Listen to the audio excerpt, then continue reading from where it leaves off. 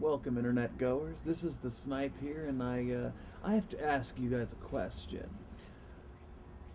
Are you sick and tired of FedEx? Because, personally, to be honest, I am. I've been sitting here for waiting over an hour. It's past 5 o'clock. I'm waiting for this package to arrive.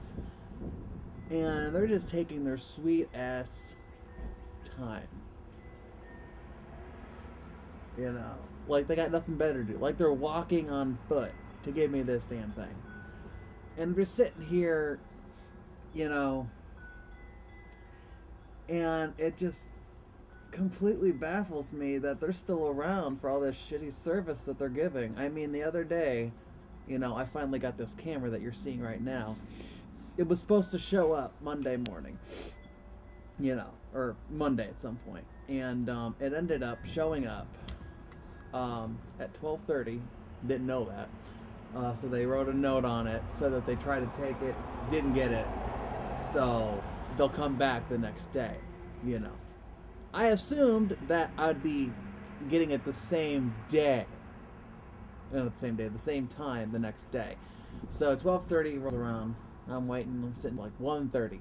Nothing, right? Then I get home at about 3:30. Still not here. Finally, about 5 o'clock hits. And they finally show up. You know? And by then I'm just so exhausted. I'm like, God, I just want to go back inside, you know? But... And it just makes me wonder, why do we have to sit here and deal with this FedEx bullshit? I mean, we got UPS, and they don't seem to be as bad, at least from the experience I've had. And then there's the, you know, the post office where you can get shit delivered that way.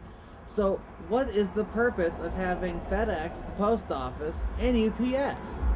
Because really, you only need one, to be honest. I understand that, you know, we have to deal with competition and whatnot, but FedEx fucking sucks. And that's all I have to say about that.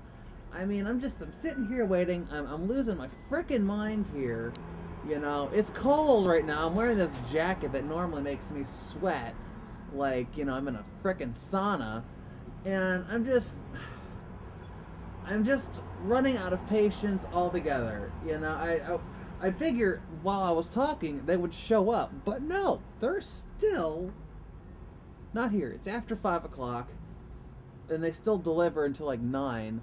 So what the fuck am I supposed to do? Wait in here until 9? And then what? Maybe they supposedly came earlier, but I didn't know. No note, so I don't know. But this is just, this is ridiculous. You know? So, my question to you, watching this, are you also sick of FedEx? Are you sick of being pushed around when there's something you want to get and you have to rely on someone to basically deliver it to you? Because if you really think about it, FedEx is the only problem. I'm pissed off at the post office too. I've dealt with their shit time and time again for years. I have to have a P.O. box now because they don't know how to handle my mail. And even then, they still don't know what the hell they're doing half the time. You know, I order a package with tracking number. Tracking number says it's there. It's not. I make them check it. And then they go and they find it in the back. So it wasn't put in there, even though it was supposed to. And then, lo and behold, they find other packages that don't have tracking numbers. So it's like, are you just saving them for when you have me do this to you, or what?